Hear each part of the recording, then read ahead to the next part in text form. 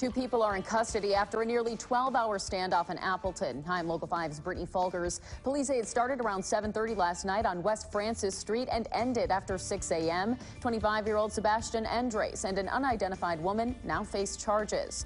Meanwhile, candidates in two major Wisconsin races debate tonight. Democratic U.S. Senator Tammy Baldwin and Republican challenger Leah Vukmir take the stage at 7.